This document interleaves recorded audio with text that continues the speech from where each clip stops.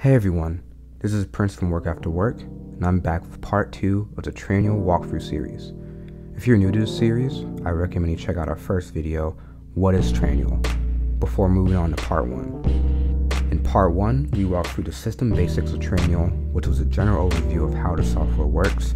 In this video, we will go over the signing content within the platform, such as creating roles, assigning subjects, and the methodology behind these two functions.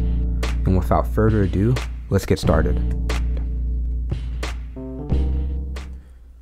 I will briefly walk through the topics you see on your screen, but remember, if you would like to go in more depth with anything you see in the series, I have included my affiliate link in the description so that you may sign up for Trainual.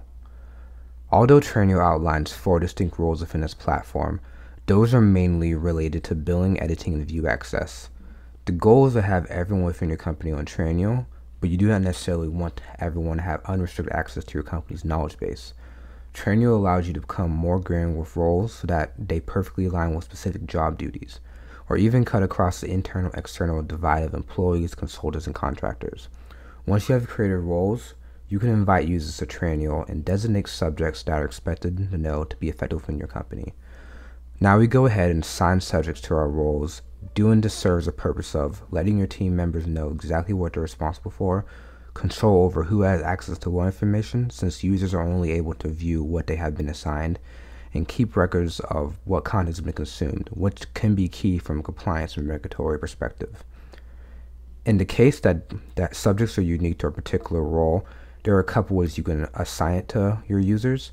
In addition, for company-wide policies or new directives, you can assign those to an entire department or even to the entire firm. To those of you who made it this far, thank you. We truly appreciate your support. Our goal here at Work After Work is to provide you with relevant content that supports you on your entrepreneurial journey. In serving that purpose, we have included resources within the video description. In addition, I encourage you to engage with us on all of our social channels. If there is something you would like to see, like, subscribe, or even leave us a comment below so we can continue to serve you. Thank you.